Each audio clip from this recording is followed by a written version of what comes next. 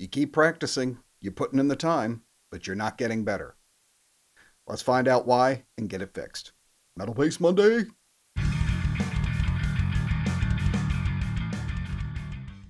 All right, so a couple quick updates and some notes before we get started this week.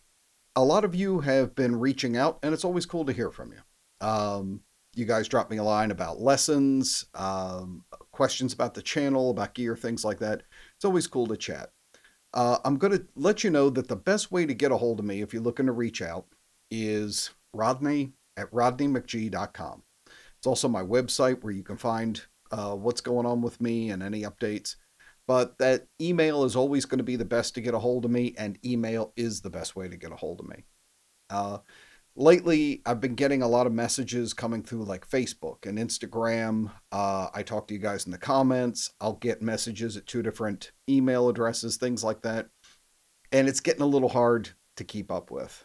It's a little overwhelming at times, honestly. It makes it hard for me to know who I've talked to, when I've responded, because somebody said something here, but then maybe they also emailed me, or I'll get a flurry of messages on Facebook all at the same time. And things get missed, or I don't have the right information here and there. Anyway, I need to really centralize it and make sure that I have a record of who I've gotten back to and that it's one stream coming in and out.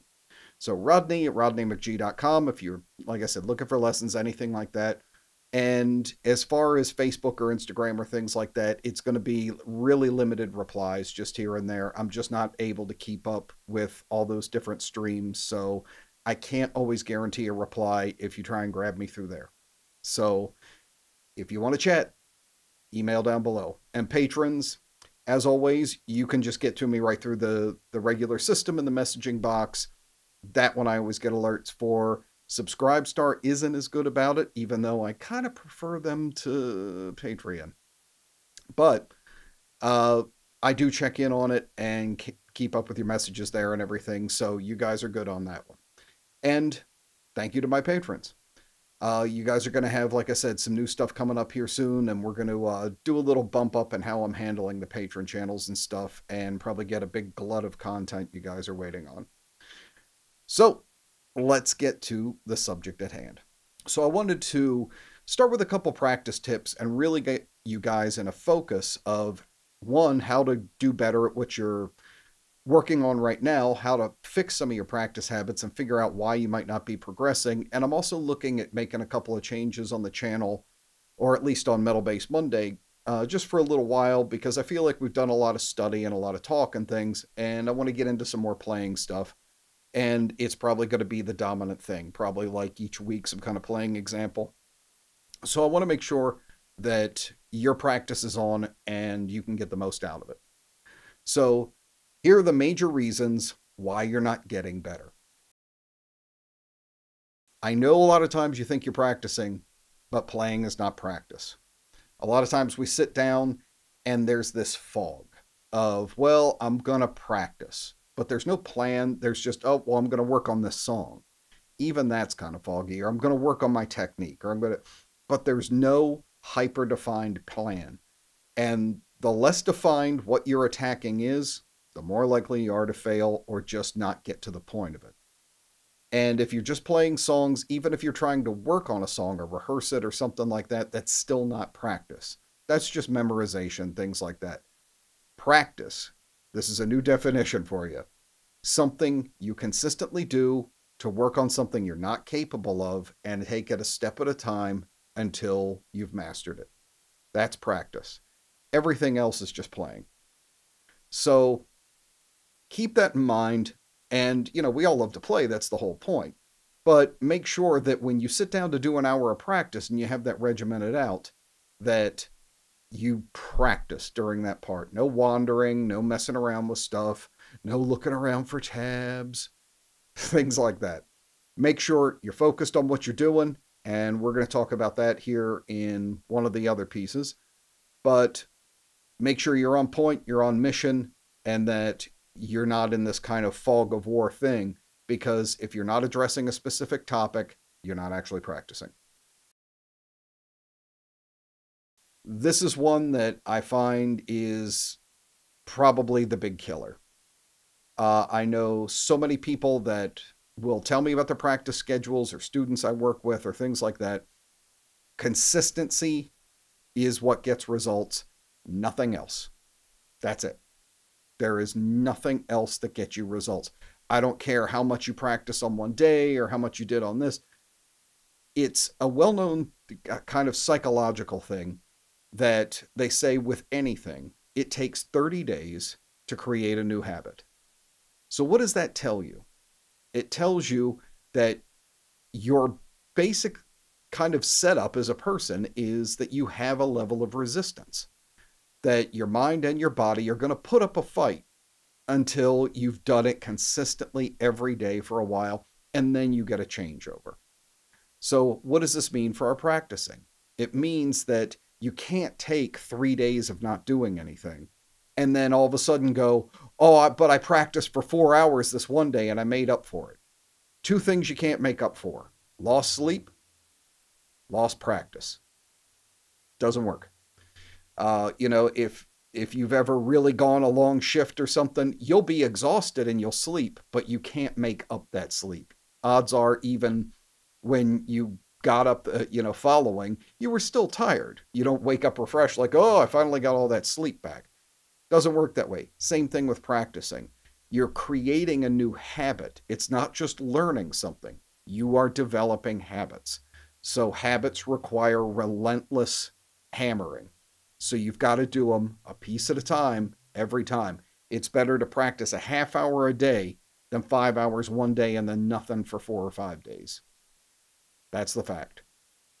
So regiment yourself a schedule. Put in something where whatever it is, you do it consistently as much as you can. And, we all have lives. Things happen. You can't do things to ridiculous commitment, but jump back on as soon as you can. And consistency is key. Take it at one step at a time. Up the ladder is going to do it. Because again, in one single practice session, you have a cap of what you're willing to take in. And you can get somewhat better at it. But a lot of times you're going to keep circling the same area. It's only after you've had time to kind of digest and reapproach it, and your mind gets time to sit with something that you've learned that's new, that you're actually going to get better. So consistency. A little bit every day is better than a ton on your Saturday. You aren't figuring out the problems. I see this again constantly. It's people will take apart a song and they'll run through the part that they want to learn, and they'll just keep going, I'm just not good at it. I'm just not good at it. And they just keep playing it, but they don't analyze it. They just think if they repeat it enough or they keep hammering at it, that they'll just figure it out. And this is the old thing of you're practicing harder, but you're not practicing smarter. You can keep banging your forehead into a concrete wall as long as you want. It's never going to give you a breakthrough. And it's kind of stupid to sit there and go, but I've been beating my head against it. Why isn't it breaking? Because you're not taking the time to stop and find out why. And it's that your head isn't hard enough. So you've got to take it and start examining and going micro on your playing. I scream about this all the time. The funny thing is when you really go micro on something, what winds up happening is you find out there's one tiny thing that's causing the problem of what feels like an entire project. It could be that you've been practicing your 3-finger technique and you don't realize it, but when you're crossing strings, you're resetting your foundation, like you're changing your rotation every time you do it, and that's screwing up everything. So you keep thinking, I just can't play this. I just got to try harder, and you just keep repeating it over and over, thinking if you just do it with more force or if you just do it longer, it'll work. You have to examine your playing and keep narrowing it down to the tiniest object that you can. And it's usually one thing is going to be the symptom of what's going on with everything else. Either your pick's not angled right, or one finger's stumbling, or your fretting hand your thumb keeps coming over the neck or something and you don't realize you're doing it. Always micromanage your playing. Odds are there's one thing that's holding you back. It's not just that you can't play a piece, but you're never going to figure it out. until you really start examining in incredible detail what it is you're playing and why it's probably wrong. This one's painful because it's so obvious, but it's a fact, and it's a big one. I know most people don't do it. You're not listening. When I go to learn a new song, the first thing that I do is listen to it relentlessly for probably a few days. I listen to it at every possible opportunity, and I get it embedded in my head. So that every bass fill, I know what it sounds like. I know the rhythm of it. I can hear it. I can sing it and just go through it, even to the point where if the music isn't playing, I can hear it in my head accurately. You need to do this step. Too many people hear a song, they love it, they run out and grab the tab, or they sit down and try and figure it out, but they don't have any predictive ability. They're sitting there going like, oh, I'm trying to hear the note and memorize the song while I figure it out, while I get my technique together. It's too much. And it's going to be so much easier when you can already hear the rhythm and the notes and everything, one, to figure it out. Or if you're doing a technique or something that's part of a song or something, that you really listen to how it sounds when it's done. You'll be able to internalize it and be able to know when you're wrong more often. If you don't know well enough what the material is that you're trying to work on, you don't really know what it is that you're doing wrong all the time. You'd be amazed at how good your recall is. It's kind of like, how come so many people who aren't professional musicians, things like that, can grab a mic at karaoke night and sing along half the time with a song that they've never learned, they've never tried to do, anything like that. They're not musicians. It's because they've just heard it passively over and over so that the melody and the rhythm and everything are embedded. I've heard people that are actually really good at it that never train. It's because it's in here first, that you know it and you've internalized it. So now it's just a matter of putting your hands in the spots where you're already kind of familiar. It goes a long, long way to actually learning something. So you need to learn something, you need to dedicate it to memory, and you need to internalize it. The way you know that you're ready to learn a piece of music or a piece of material is when you can hear it in your head accurately without having the recording. When you can sing along to it. When you know the sound of the melodies coming up and you can accurately just kind of almost air guitar along with it. That's when you're ready to attack it. If you try it before that, you're shooting blanks in the dark. Nothing's going to come of it because you're trying to predict, analyze, and learn something before you know where it's moving ahead of time. It's impossible. It's just, you're just asking for a lot of agony. So learn and commit it to memory. That's when you're finally ready. The last tip is, it kind of goes back to one of the earlier pieces, but it's basically that you don't make time for it. That you allow everything to interrupt it, and that robs you of your consistency. Or it makes it that it's something that gets done when you kind of resent it. You know, it's that, well, I'm going to practice once everything else possible in the world I could want to do gets done. You know, it's like, oh God, now it's 10 o'clock at night and I'm tired and now I'm doing it out of obligation and I'm not really enjoying it. So my mind keeps wandering.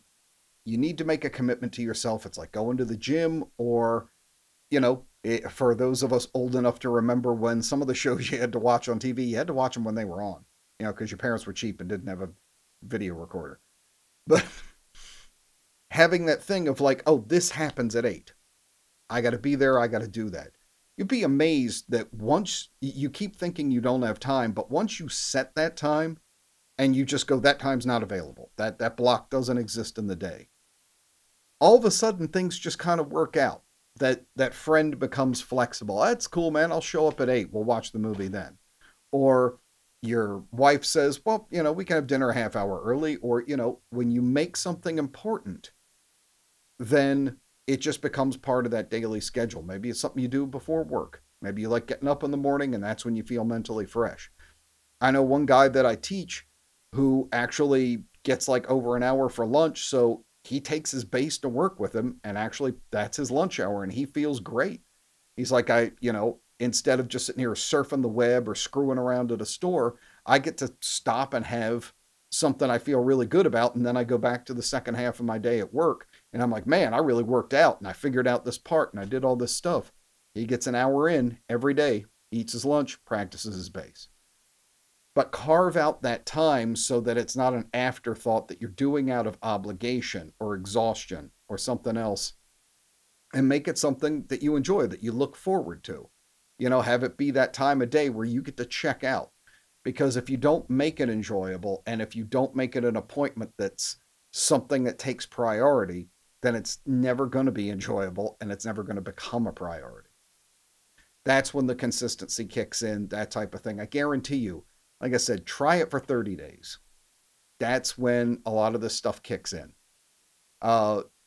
Students that, and I've advertised it on the channel before, have done like boot camp sessions with me or things like that. Or the reason why I usually do sessions in 4-session blocks is I get somebody into a cycle. And people who drop out before then usually don't recover. People who stick with the 30-day, I find a lot of times, if they keep that momentum going, it becomes a new habit, and it's something that works for them on the regular. So those things will lead to success for you. They'll hopefully be things you can keep in mind as we're moving forward. Like I said, we're going to do the Elephant Gun transcription, do the Billy Sheehan solo, but do the whole song. Going to get that knocked out, so that'll be popping up in pieces. I've got some, kind of riffs and ideas and some stuff to really kind of maybe bust you out of some habits that you have, or just some fun licks and stuff for us to work on together. So if you approach them with these habits, you'll get a lot out of it. So do you recognize any of these habits in yourself? Is your practice less than what you feel? And what do you feel like are the things that have knocked you back? What do you think are things that hold you back, or reasons why you don't feel like you're progressing? Hit me up in the comments. Let's see about some of the things maybe I didn't think about during here, or some situations that you've dealt with that maybe you busted out of something and you realized it was due to a tip that might help everybody who hangs out on the channel. So let's talk about it. I will see you down there in the comments. And as always, thank you so much for joining me here. I hope this stuff helps, and I will see you on the next one.